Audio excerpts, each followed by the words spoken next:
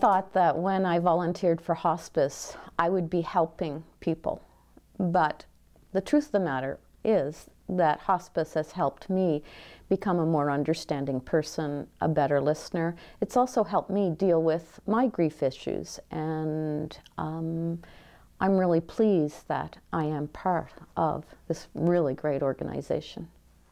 I've found it very enriching, volunteering in the hospital and with the Memorial Grief Care Services.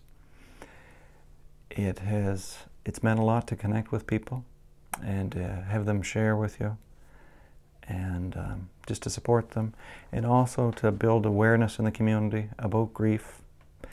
You know, grief isn't an illness. It's not the problem per se. You know, but it is the badge of honor of our love and of our loss.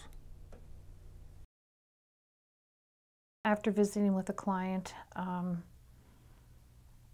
I always leave feeling really good.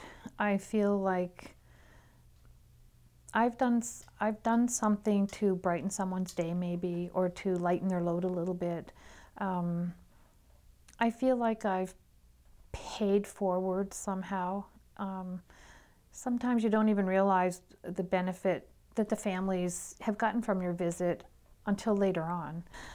I'm really glad I went there that day, because you never know who you've touched, and often you may have just had a lengthy conversation with someone you'll never see again.